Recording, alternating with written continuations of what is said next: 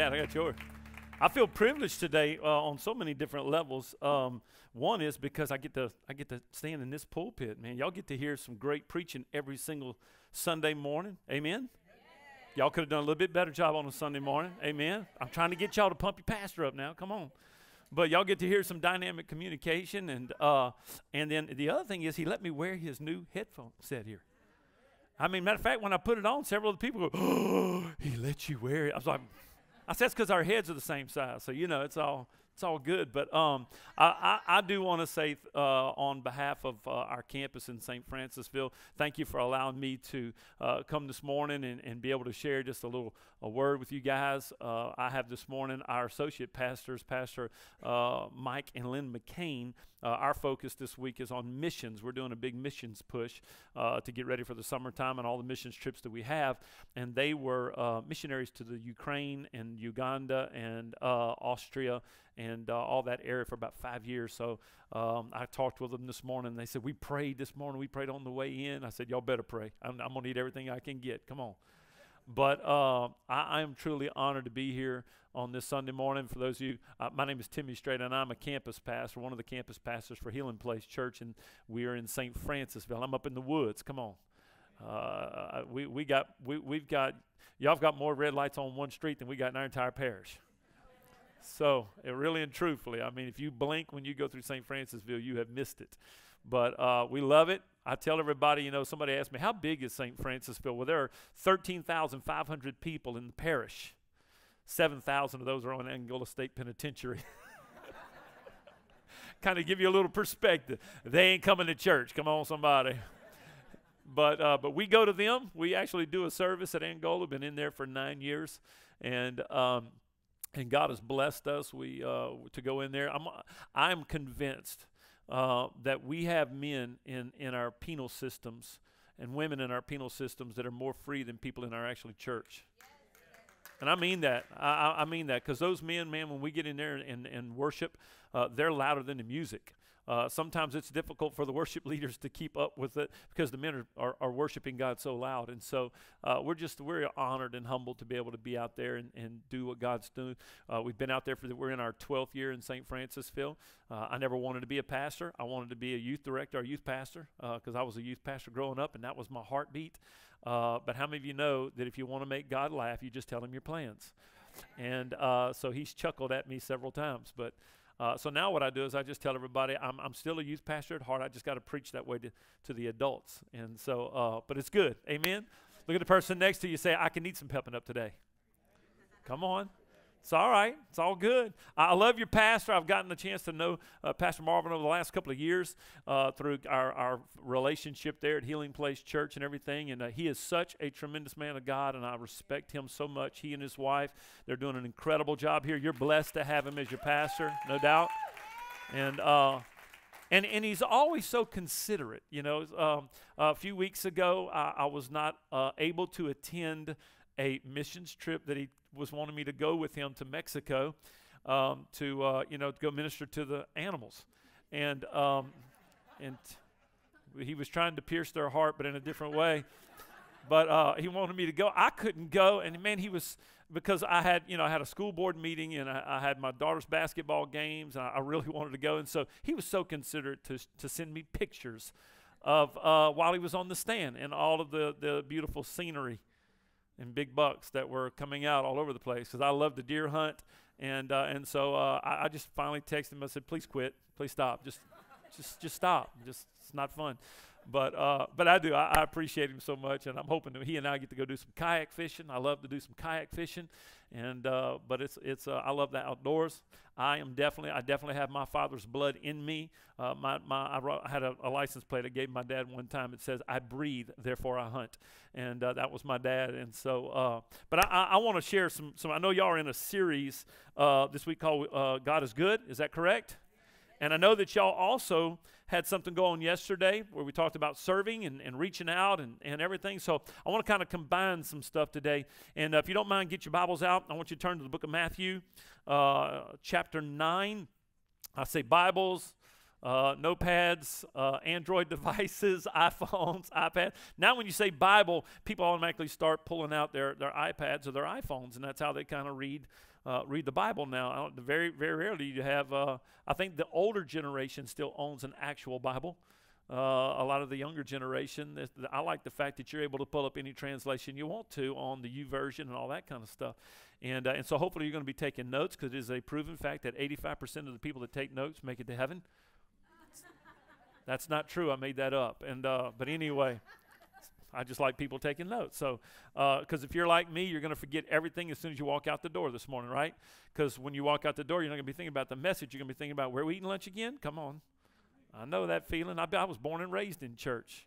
I tell people that I had a drug problem growing up, because my mom drugged me to Sunday school. She drugged me to WMU meetings. She drugged me to youth ministry. So, but anyway, hey, let me pray, and then I want to share a word with you this morning. Father, thank you so much for God, just for your love that you have for us.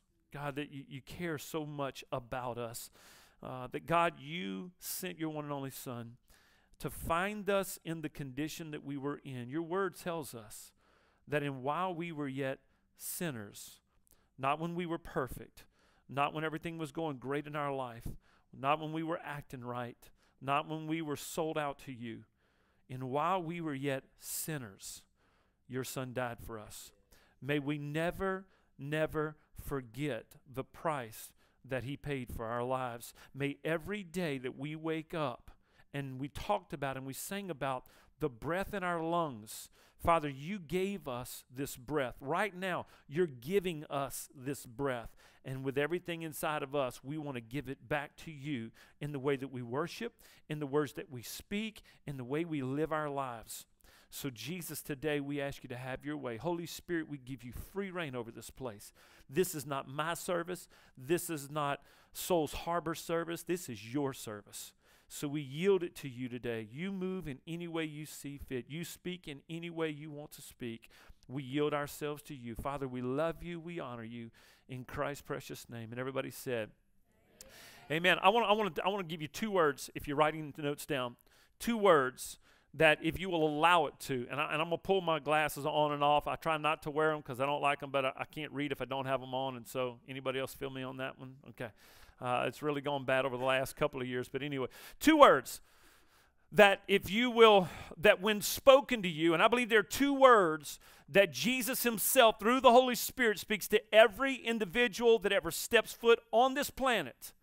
But there are two words that they will either radically transform your life for the good, or they will radically transform your life for the bad.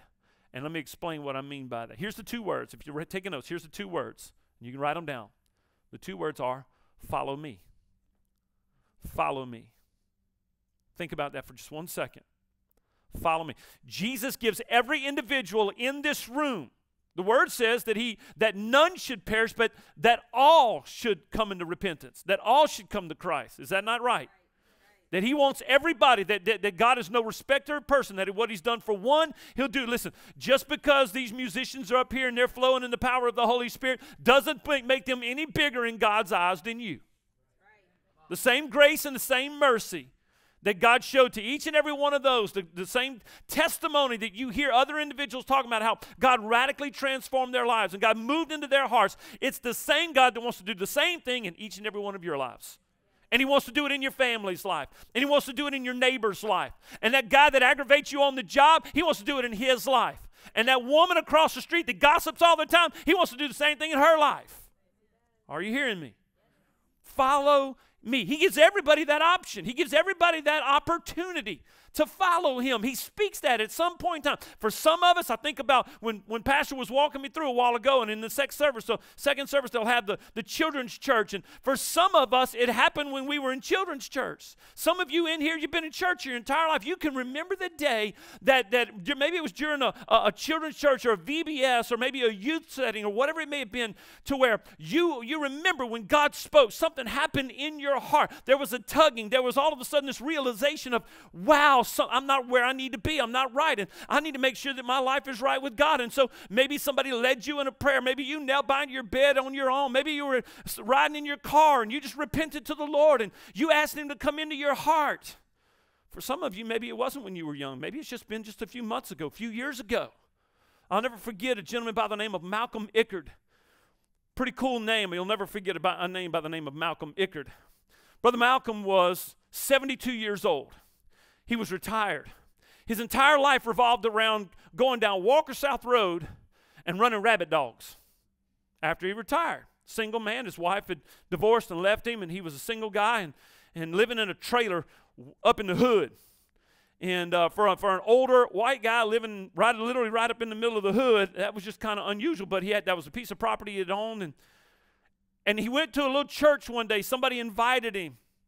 And he went into that church, and God radically got a hold of his, had never accepted Christ at 72 years of age, walked down an aisle, gave his heart to the Lord, and never looked back. Sold all of his dogs and committed his life to doing nothing but sharing the gospel.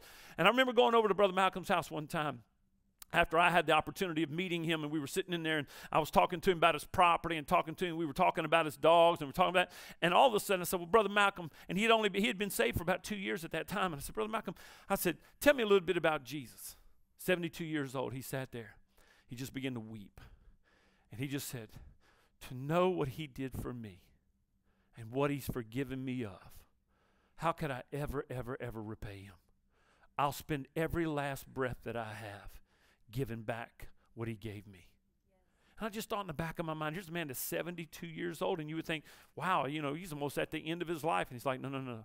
And I remember my dad and I sitting at a restaurant one time, Bubba's Restaurant on Airline Highway in Prairieville. And I'm sitting at the back of this restaurant eating breakfast with my dad, and Brother Malcolm walks in the door. And there's probably about 8 or 9 tables with people sitting at each one of them. And Brother Malcolm walks through the door, and I see him talking to the lady, and it was kind of his frequented spot, and all of a sudden he looks over in my direction. He sees me, and his eyes just kind of light up a little bit, and he starts walking in my direction, and he stopped at every single one of those tables. Did not know anybody at any one of them. And he just walked up to him, and this is what he did. He says, how are y'all doing today? He said, can I introduce myself to you? He said, my name is Malcolm Ickard, and I just want to let you know that I love you so much. But more importantly, Jesus loves you. And he's got a purpose. And he did, listen, by the time he got to me, breakfast, I would have done ate all my breakfast. But he made a purpose at 72 years of age to go to every single one of them. And I thought in the back of my mind, Lord, if that man can do that at 72, what can I be doing at 22? Because that's how old I was at the time. Follow me. And I want to talk a lot. I want to share a passage of scripture in Matthew chapter 9, because there were 12 men that Jesus spoke the exact same 2 words to. And it not only radically transformed their life, but for 11 of them, they would go on to radically transform the world. Look at this passage of scripture. Now, I'm just going to let you know, I don't read all the way through the scripture. I read and break down. Is that okay? So I just want to give it to you as I get. Matthew chapter 9, starting verse 9, it says this. It says, as Jesus was walking alone, he saw a man named Matthew sitting at his tax collector's booth. Now, I want you to imagine for just 1 second. Here's Matthew. Matthew got up that morning. It was just another day. There was nothing different in his world about that day. It was just another day, another typical day in the life of Matthew, the tax collector. And here's what you need to know about Matthew. Matthew was an Israelite who had turned his back on his own people, and he had kind of gone to the dark side, and it was the Roman Empire, and he became a tax collector. That was like unheard of, for you to turn your back on your own people as an Israelite, as a child of God, as one of God's chosen, and that you would turn your back on your own people. And when the people of Israel saw him, the family members saw him, they were not pleased with him at all. Matter of fact, if you begin to study the life of Matthew, Matthew wasn't even allowed to go into the temple anymore as a tax collector, because he was considered a traitor. And we're going to study a little bit further on that he was actually one of the most, at that time, the tax collectors were considered some of the top of the line. Like there were sinners, and then there were like tax collectors. You know what I'm talking about? You know somebody that you say, well, they're sinners, but then there's like sinners. Or you say they're sinners, and then there's this person. Maybe that was you at one point in time. Maybe some of you in this very room, people would like, I'll never forget my senior year in high school when I gave my heart to the Lord my junior year. And at the end of my junior year, my senior year, I made it a point. I want to make sure that we started a Bible study, me and a couple of guys, and we really wanted to reach out, and we were part of the Fellowship of Christian Athletes and everything. And I wanted to do my top 10 most unsavable, the ones you got to reach, the top 10 list. And the top 5 was one guy. 1, 2, 3, 4, 5. His name was Mike Bursajay. Mike Bursajay was, in my opinion, that dude was full of the devil. He was a 3rd-degree black belt. He had hair down to here, and he sang death metal music. Now that's not like that. That's like that. And he would get the microphone and that's how he was. And he was scary. The football players wouldn't fool with him. Nobody. He was a drug head. He was like, Mike would walk down, and he wasn't some bowed up dude, but he was bad to the bone. And I was just like, anybody? And I just remember thinking, there's no way, man. And about 4 years later, I was attending a church, Household of Faith in Gonzales. Pastor Scott Bledsoe's there now. And Pastor Ed, his father was, and I was there, and there was a gentleman by the name of Alton Laborde, and he worked at the plant. And Mike started working at that plant. And over a period of about 3 or 4 months, Brother Alton would just begin to share the gospel with Mike. And I'll never forget sitting in church one day, and I looked over at Brother Alton after service. It kind of got started. And looked over at Alton, and I'm like, ah! And I'm thinking, we're going to have an exorcism today, bro. It's going to be awesome. I'm just thinking about stuff, because there was Mike Bursajay. And Mike had given his heart to the Lord. He had prayed the prayer aside. Brother Alton had led him to the Lord. Now, so I think about it now, and it's kind of funny. I actually ran into Mike probably about 1.5 years ago.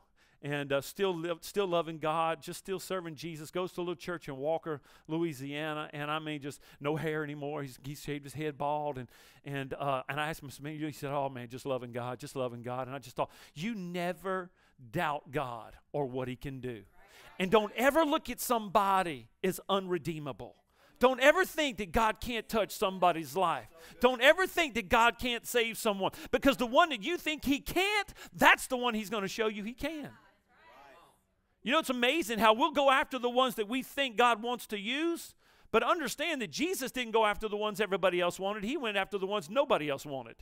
And that's who He changed. And here we see it right here. So here's Matthew, the tax collector. People didn't like him. The only people that he liked him were the other tax collectors in the Roman Empire, because he was making money for them. Now here's the thing that Matthew would do, and that the Roman Empire would do. They would say, okay, here's what we're going to do. You're the tax collector. We need X amount of dollars from these people. Now this is what we require. But you charge them whatever you want to. And whatever you get above what we require, that's yours. Well, Matthew was a pretty good tax collector. So that ought to tell you something. That ought to tell you that he was one of those individuals that he realized, man, I'm gonna take this to the full extent. And he was actually working his way up the ranks. He had his own table, and he's sitting there, and he's collecting all these taxes. And I can imagine, can you imagine sitting somewhere? Is anybody here that you work for the tax? How many of you love tax collectors? Okay, all right. Oh, these are all saved. That's right. I forgot. You're in church. But you can understand. I've never walked up into to postal waiting net or people to do my taxes and go, whoa, I'm excited about this year. It's never happened. No. So can you imagine, as Matthew is sitting at this table, and I imagine as people are walking up, they're not walking up to him and going, hey, Matthew, it's so good to see you today. You're looking mighty fine today. Here's all my money. See you later. He's never done that. No, people weren't doing that. So you can imagine the looks that he was getting. And they're from people that are his family, people that are from his body, the children of Israel that are coming up, and they're putting this money before him, and they're looking at him, and and I imagine he's kind of got used to it. He's probably gotten numb to it. He's probably gotten cold to it, because the only thing on his heart and on his mind, so everybody thinks, is he's here to rip us off. He's just here to make money. But you got to understand, and I've often wondered, what was it about man? Did Matthew at some point in time in his life start thinking, was it when he was about 8 or 9 years old, did this thing hit him about, wow, I'm good with numbers? Man, I can really work some numbers. Man, I really got a knack for making money. I really want to be wealthy. What was it in his house? What happened in his house that, I got to believe that his mom and dad, being Israelites, they knew the things of God. They spoke the things of God over his life. But something happened somewhere in Matthew's heart. And the people that he was supposed to be a part of, and the people that he was supposed to love, and the people that it was his family, something changed. And he started thinking inwardly and thinking selfishly and thinking about money and thinking about a wealthy living and thinking about a fine house and a nice car and the best shoes. And that kind of is what started controlling him. See, here's the reality is that we're all susceptible to it if we're not careful. We're all susceptible to getting our thoughts out of whack, so to speak. If we're not careful, we're all susceptible to allowing something to come into our heart that will not line up with what God has in store for us. I don't believe it was God's plan for him to ever be a tax collector. But it doesn't mean that even though he took a detour, God can't put him back on the right road. Doesn't matter how many detours you take in your life. God's goal is that he wants to put you on the right path. God's purpose is that he wants you to get you back on the right track. And so Matthew finds himself here, and it says he's sitting at this table, and it says Jesus is looking at him, and here's what Jesus says. First thing he says, follow me. And then he says, and be my disciple. Follow me and be my disciple, Jesus said to him. So Matthew got up and followed him. I want us to think about this for just a second. Matthew is sitting at his table. He's got all these people coming. Money, money, money. He's getting the looks. Maybe he's just got his head down because he's tired of seeing all the faces, and he's tired of seeing all the dirty looks, and he's tired of seeing all of the, maybe hearing all the stuff, and he's trying to drown it out. And all these folks, I'm focusing on my money. I'm getting rich. And things kind of just maybe went quiet for a second. You ever had that feeling that somebody's watching you? Somebody's looking at you. Somebody's staring at you. And maybe he sees the feet. Maybe he sees the sandals and the garment of someone, and he looks up. And those eyes look different than the other eyes that were looking across from him. The demeanor on this man's face was different than the demeanor on the face of every individual that he had encountered that day. The softness in the voice and the tone of this man's voice was different than all of the other tones and voices that were coming to him. That something was different about this encounter than all of the other encounters that he had. When people come in contact with you, and they do come in contact with you on a daily basis, is the tone in your voice different than all the other voices they hear? The look in your eyes, is it a look of judgment and condemnation, or is it a look of compassion? Because here's the reality. It doesn't matter if you're having a bad day. People are lost and they need Christ. And if we don't get over our bad day, there's going to be somebody out there that's looking for that look of compassion, that look of grace, that look of mercy, and not the look of judgment and guilt and condemnation and trying to figure out what have you done to cause yourself to be in the position that you're at right there at that moment. They need someone to look beyond all of that and say, you know what, the world sees a throwaway, the world sees a traitor, the world sees somebody that's just after money. But I see somebody with a purpose. I see somebody that God has got a special plan for their life. Do we look at them like that? We're talking about a good God. But does he look good through us to other people? We talk about serving the least of these. We sang about that this morning. We made this proclamation to God that we want to serve the least. We want to go after the poor. We want to go after the ones that are less fortunate. Is it the number one thing on our heart? Is it truly what we're about? Or is it just part of a song that we sing during worship on a Sunday morning? Because the reality is, we're not changing lives in this building. We change lives when we leave this building and we go out into that lost world. Matthew is there and he looks up and Jesus just says, follow me. Be my disciple. And it says that Matthew got up at that moment and followed him. Think about this for a second. Pretend you're Matthew. Would you have had the same response? Well, of course it was Jesus, but you didn't know him at that time. You don't know. You wouldn't have known him like you know him now. Wasn't any books written on him. Wasn't really. He was just up and coming. His fame and fortune and his notoriety wasn't really there at the moment. This is the beginning of stages of his ministry. Would you have done the same thing? This is how most of us would have responded. Follow me. Be my disciple. Follow you? Okay, I got a couple of questions real quick. Where exactly are we going? How long are we going to be gone for? Do I need to pack a bag? Because I need to run back to my house, and it's going to be a long trip. I didn't wear the right shoes today. My hiking boots are at the house. What is it exactly we're going to be doing when I follow you? What is going to be my responsibility? What is it exactly that I'm going to be doing? As you can tell, I'm not the outdoorsy person, Lord. I'm not the one that's kind of really going. As you can tell, I sit behind the desk, so I kind of got a little bit more around the midsection here. I might not be able to walk near as fast as the other guys. Those guys that are following you, it looks like they work real hard with their hands, because Peter and the other disciples that he had called, Andrew, the fisherman and everything, they had been working, and they were following Jesus to this place, and some of the disciples, and Matthew's like, look, I haven't really been exercising a whole lot. I've kind of been laid up at the house. I just come here, sit at this table, and I like to eat, and, and it's Jerusalem, it's Israel, they got some pretty good food, and so exactly what is it? So here's the other thing I need to know is that if I'm going to leave this spot right here, how much money will I be making if I follow you?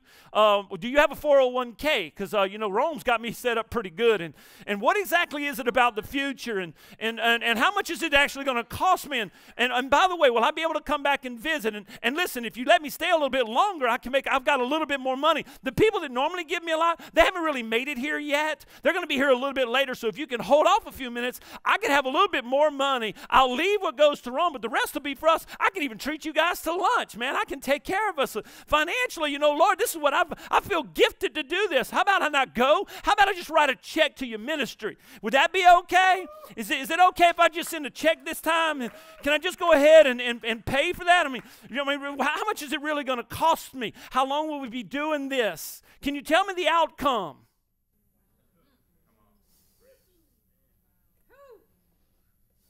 Isn't that what we do? We encounter somebody. And the Lord in our heart, in our mind, our spirit says, I want you to go reach out to that person. I don't know that person. I don't know anything about them. What am I going to say? I'm not a real good communicator. I'm not called to be a preacher. That's Pastor Marvin's responsibility. I just support him, and I pray for him. And how about I just pray for that person, Lord? I don't really know if I can go over and say anything to him. Can I just pray for him from afar? Ooh, come on. Isn't that how we respond a lot of times? The scripture says obedience is better than sacrifice. You know why that is? I started thinking about that and started studying a little bit about what is it about, why is it that God requires obedience over sacrifice?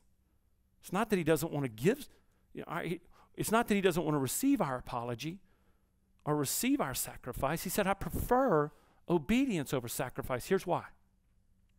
When you're obedient, it is a confirmation that you're saying to him, you're Lord of my life. I don't control what I do. I don't control where I go, and I don't control. I belong to you, and I'm surrendered to you, and you're my Lord. And if you look that word up, Lord, in the Greek, that word means boss. Now, I don't know about you, but if I don't do what my boss tells me to do, I don't stay employed very long. Go to your job tomorrow and have your boss come up to you and tell you, hey, I need you to do this, and you look at him and say, I'm sorry, I can't do it. But I did say I'm sorry. I'm sorry, but you don't have a job. But I did say I'm sorry. Obedience. Because when we're obedient, not only does it bless us to be obedient, it also blesses the people or the situation that God is asking us to go and be a part of. If God says, go do something to this individual, and I go and I pray for that pastor, I lift him, I give him a word of encouragement, I've been obedient to what God has spoken. They may not understand it at the moment. They may not even receive it at the moment. But at some point in time, they're going to walk away, and those words are going to sink in. Why? Because I was obedient. I know I heard from God to go speak. And those words are going to resonate with that individual. And they're going to walk off, and all of a sudden, later on, it's going to start resonating in their brain. It's going to start triggering something in their mind. I went to Walmart during the Christmas holidays on College Drive, and my wife and I were just walking around, and we were going, and she ended up on one side of Walmart. I ended up on the other side of Walmart, and she called and said, I'm over here. So I started heading over there to go find her. And as I'm walking by the cloth department, the sewing department. There was an African-American lady sitting there, and she looked very tired and looked very weary. And as I'm just walking by, I felt the Holy Spirit say, go over there and tell her I love her. Okay. Walked over to her. Said, ma'am, how are you doing today? She just looked up at me, and she said, well, I've had better days. I said, well, you know what? I was walking by here just a second ago. And I said, the Lord told me to come by and tell you that He loves you. And He loves everything about you. And He's got a perfect plan for your life. Man, you could have swore I just gave that woman the winning lottery ticket. Praise God. You're right. He does. Thank you, brother. It took all of about 10 seconds. I walked away with my chest bowed up a little bit more. Of course, I look like a little banty rooster with my chest out, you know. I just thought, God, thank you for letting me do that. Thank you for that opportunity. See, that's what obedience does. You know what sacrifice does? Sacrifice is us going and saying, Lord, I'm sorry. Why do we sacrifice? We sacrifice because of sin. We sacrifice because of disobedience. We sacrifice because of wrongdoing. So when God tells us to do something, we go to Him, and we can be genuine in our heart. It can be real, and we say, Lord, I messed up. I should have gone and taken advantage of that opportunity, and I didn't do it. Lord, I repent before you right now. Well, guess what? He is faithful and just to forgive us. But guess what? The person that He wanted us to go speak to, they didn't get the blessing. We got the blessing of being forgiven. So when you think about obedience is better than sacrifice, the reason He wants obedience is because obedience, everybody wins. God was lifted up. That lady was lifted up. I was lifted up. Oh, man, we all walked away. My God was saying, whoo, well done, thou good and faithful son. And that lady was over there going, thank you, Lord, for just letting me know, reminding me it's not about this job. You're with me no matter what, even in the hard times. And I was able to walk away and say, God, give me another one. Where's another one at? Yeah, right, good. So what does Matthew do? He says, so Matthew got up and followed Him. Now here's another thing you need to understand about this. Peter, Jesus already had several disciples following Him. Remember earlier in the story or in the Bible, He goes to the side of the sea where Peter and Andrew and his brothers they're cleaning the fish nets, and Jesus just walks up to them and says, "Follow me. I'll make you fishers of men." And it says they dropped their nets and began to follow Him. Okay, so Jesus is walking, and Peter and them are walking behind Him. They see this exchange going on with Matthew. Peter, because again, Peter's an Israelite. Peter knows Matthew. Peter's family knows Matthew. Everybody knows Matthew. He's got a rep. Are you hearing me? Well, because of that rep, Peter didn't come up to Jesus. Whoa, whoa, whoa, whoa, whoa. Jesus, come here. Got to talk to you, me and the fellas.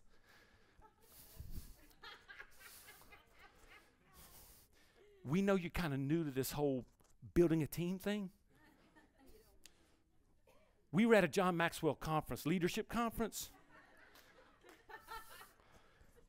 He says, those are not the guys you want right there. They're going to give you a bad reputation. So listen, we need you to understand, our kind don't really gel with his kind.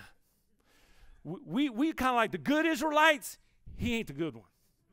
So we took a vote. we feel like you might need to choose somebody else that him going back to doing what he was doing. They didn't do that. But you know that's funny is that's what happens sometimes in churches.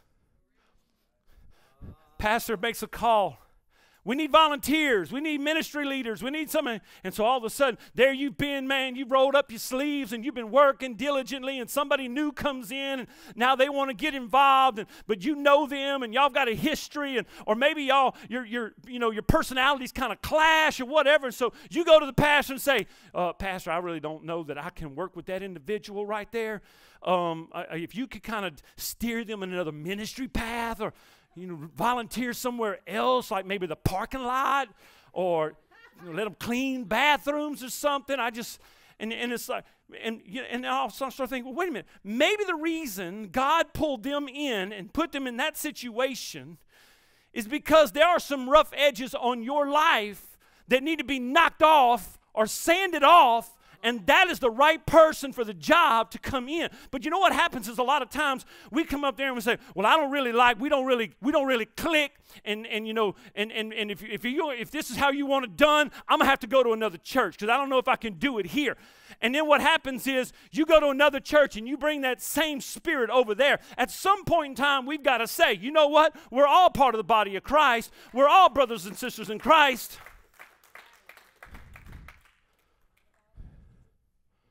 Maybe the issue isn't with them, the issue is with you.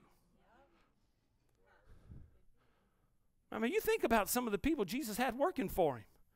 You would have never chosen that team. There's no leader in leadership today of corporate America that would have chosen the team he chose. They were the rejects from the world. But those are the ones that God turned the world right side up with. Look what happens. Y'all get anything from this today?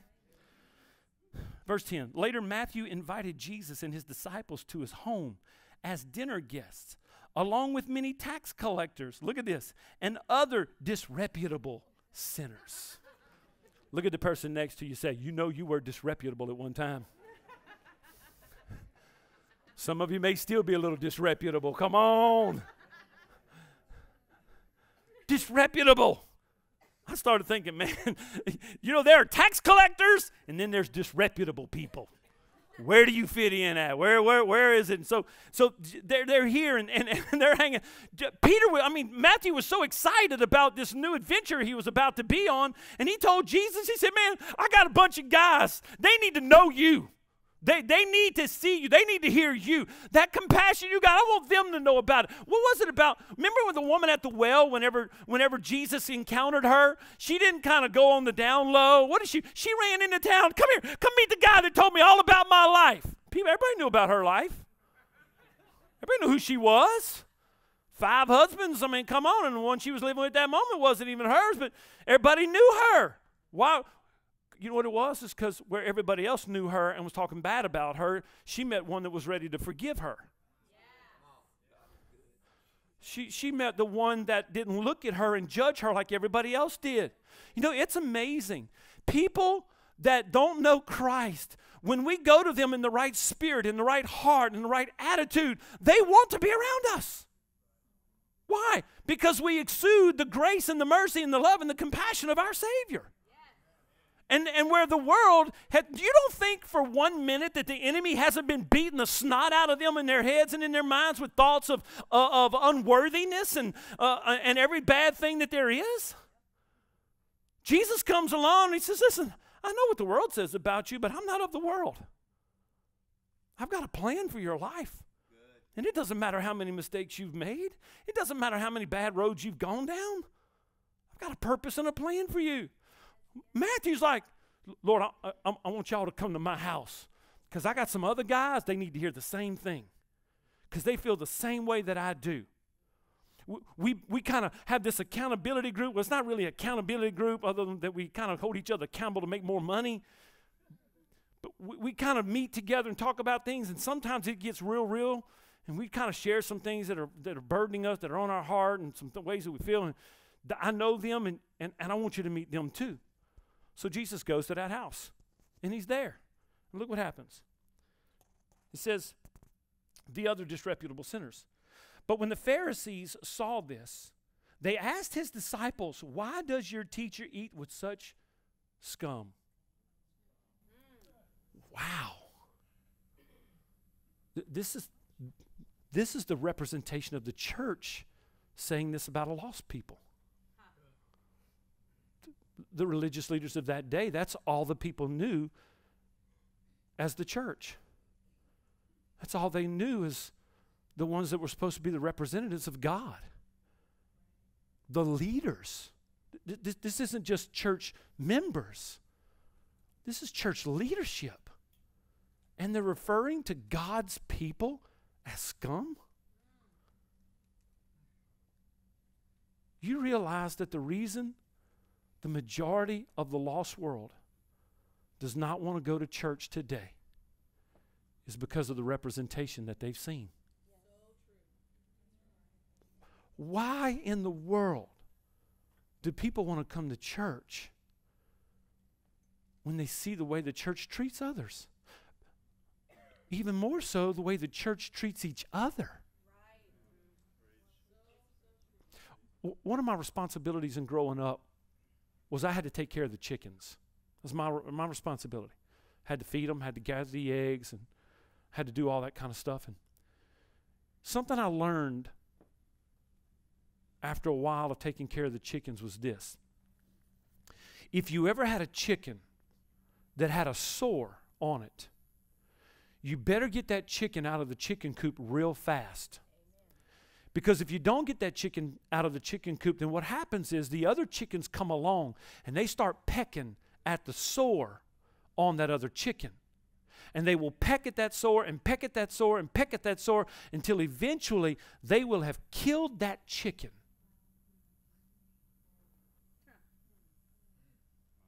Wow. The church sometimes is a chicken coop. And rather be in a place for us to restore individuals to the rightness of God, we ostracize them. We judge them. We pick them apart. We tell them they're unfit. We tell them God can't use them anymore. And the world sees us. And the world watches us. And those individuals that were once in church, they've got family members that are watching how we treat that person. And don't think for 1 minute that they're not going to go back, and maybe they were just on the cusp of starting to come. Maybe they were just at that point where they were thinking about attending church because their relative had been talking about it for so long. But then all of a sudden, their relative made a mistake, had a moral failure, was caught at a place they shouldn't have been caught at. And the church didn't respond with the grace and the mercy of God. They responded with judgment and self-righteousness. And now we didn't just lose a member, we lost the entire family.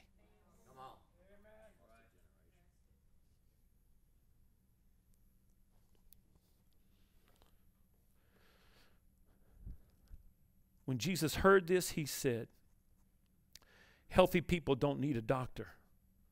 Sick people do." Why are you here? Why are you here as a church?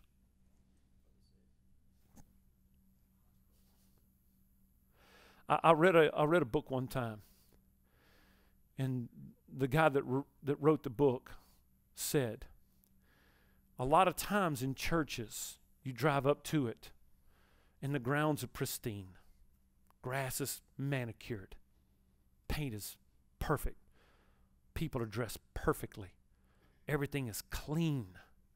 Everything looks good. You walk in, and I mean, everything is perfect. And he says, those are the ones that scare me. He says, I want to go up to a church where there's cigarette butts around the outside. And people aren't dressed in the best clothes they got, or maybe they're dressed in their best clothes, but it doesn't match anybody else's best clothes. He said, that's the church you know that are reaching the ones that need Christ. And it's not a social club. It's not a society for the elite. but it's a hospital for the hurting. That's what God's called us to. He's called us to go into all the world. You know what I tell our people? What we do on a Sunday morning is kind of like a pep rally. We try, as the pastors, we try to pep the people up to go out into the world and do the things that God's called them to do. We have been given a commission by God to go into all the world and preach the gospel. And I heard a guy say one time, he says, you need to preach the gospel every time you have an opportunity. And when necessary, use words. Our lives should be a walking message of the gospel. The way we treat others, the way we help other people out. And Jesus is saying right here, he says, listen, I didn't come for the healthy, I came for the sick. I came for the woman at the well that's been in every kind of ungodly relationship there is. I came for the one that would be later brought before my feet and the people are wanting to stone her because she was caught in the act of adultery. I came for the ones that are blind on the road of the side and everybody else has kicked them and tell them to shut up and keep their mouth quiet because Jesus did. I came for the children where everybody else thinks it's just an adult thing and he says, no, unless you have the heart of a child, you can't even inherit the kingdom of God. I came for all of those. The ones that the religious rejected, the ones the religious don't have anything to do with, the ones the religious don't even want to go to their house and associate with, those are the ones I came for. Think about this for a second. The religious people are saying, he says, why does he associate with such scum? And Jesus says, healthy people don't need a doctor, sick people do. Can you imagine if Matthew was sitting there and having conversation with some of his other sinner friends and he hears this, wait a minute, Jesus, hold on. You saying we sick? What's up with that? Matthew, you know you sick. Now just going back to hanging out with your boys. Oh yeah, you're right, I am. It's all good. It's all good. But look what happens. Then he added, now go and learn the meaning of this scripture. I want you to show mercy, not offer sacrifices. For I have come to call not those who think they are righteous, but those who know they are sinners. Now, understand what Jesus is saying. Look what he says again. Go and understand the meaning of this scripture. He's talking to the religious scholars of that day. He's talking to the ones that are the teachers of the religious law. And he's saying, he's hanging out with sinners, that's bad enough. He's hanging out with scum, that's bad enough. Now he's going to tell them to go learn what the scripture says? You know what that tells me? Is that we can have every bit of this right here, right there. But it never get right here. I heard a guy say one time, and I thought it was really interesting. He said there'll be so many people that will miss heaven by 18 inches. That's the distance between your brain and your heart. 18 inches. See, it's not enough to quote the scripture. We've got to live the scripture.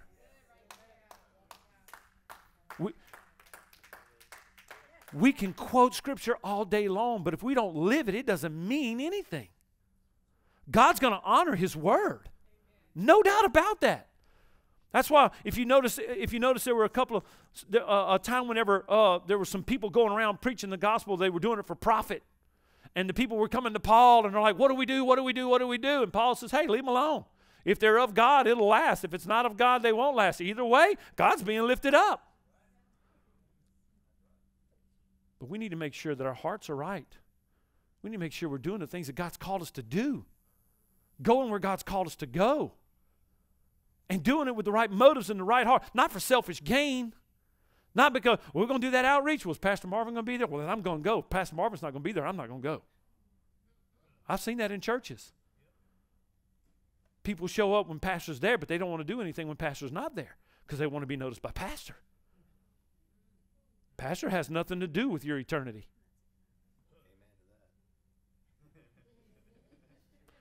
Do you realize our responsibility as pastors of a church are to equip you to do the work. Pastor, I need you to do this. Pastor, I need you to do this. I've got a rule now that when people come to me with a ministry idea, I tell them, hey, that sounds like a great idea. And since the Lord seems to have given it to you, I think you need to be in charge of it. You know, I've got a lot less ministry opportunities coming in my pathway now. God never called me to juggle that ball. Hold on, throw that other one on. Okay, here we go again. God called me to pastor, called me to shepherd. He called you to do the work. Our responsibility is to make sure that the sheep are healthy so that the sheep can reproduce. So when we talk about serving, we talk about going out and reaching the world, that's your responsibility. That's what God's called you to do. Here's the reality. You encounter people every single day, Pastor Marvel will never know.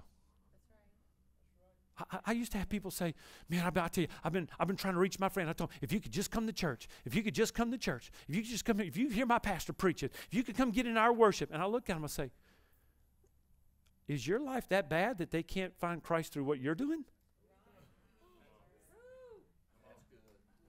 Why? If you're doing what you're supposed to be doing, they should encounter God even before they ever come through the doors of a church.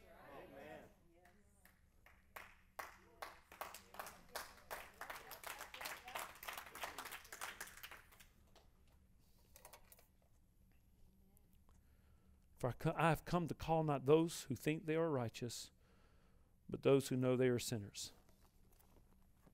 Where do you stand today? Where are you at? Two things I want to ask you this morning. You know, normally about this time, you'd say, hey, man, everybody bow your head and close your eyes. But you know what I've realized through the years? If you can't make decisions in a church around godly people to serve God or not serve God, you'll never do it outside the doors of a church. So I want you to bow your head and close your eyes, but I will ask you two questions today. Here's the first question. Matthew came to a realization that he needed God in his life. It wasn't a money issue, he had that. It wasn't a job issue, he had that. It wasn't a social status, he had that. But he didn't have a right heart with God. If you're here today, and I don't know where you are, maybe you got it all going on, but deep down inside, when you're by yourself and you're home alone and you're away from everybody else, there's something that's going on the inside that you realize, man, there's some things that are not right. And I don't have that relationship with Christ that I need to. I've never got up and started following him and have never committed to being a disciple of his.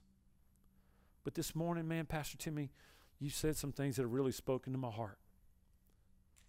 If you're here today and you'd say, Pastor, I'm ready to make a decision for Christ. I'm ready to really turn my life over to Christ and truly follow him and truly be a disciple of Christ. If that's you, I want you to raise your hand and say, Pastor, that's me. So you got me this morning. Come on, all of us, just be honest. Where you at? Thank you. Thank you. Yeah. Thank you. Thank you. I'm all over this place. Thank you. You're here today, and you do have a relationship with Christ. But God has been speaking to you about doing something. I don't know what it is. Maybe it's witnessing to a person at your job. Maybe it's doing an outreach in your neighborhood. Maybe it is, I don't know what it is, but God has been quickening your spirit. And you've been sitting there and you've been in a debate with God. First of all, let me tell you something. You're not going to win that debate. Just forget it. Quit trying. You're wasting time. You're in this debate. And I really feel like this morning you're at a place that you say, you know what? The debate is over. I'm just going to give in to it. And I'm going to surrender to what God's calling me to do. Maybe it's to go to the mission field. Maybe it's to surrender to go into the ministry full time. I don't know. But as I was sharing this morning, you can identify with where Matthew was about, I need to just give it all. I just need to, everything I know what he's called me. Some of you in this room right now, you already know what I'm talking about. God's already been speaking something in your life that he's called you to do. And you've been in negotiations. It's time to get away from the negotiating table and just continue, just follow him. Say, that's it, I'm following you. If that's you, I want you to raise your hand and say, Pastor, that's me. Come on, all over this place. Thank you, thank you. If you raised your hand this morning, I want you to stand to your feet right now.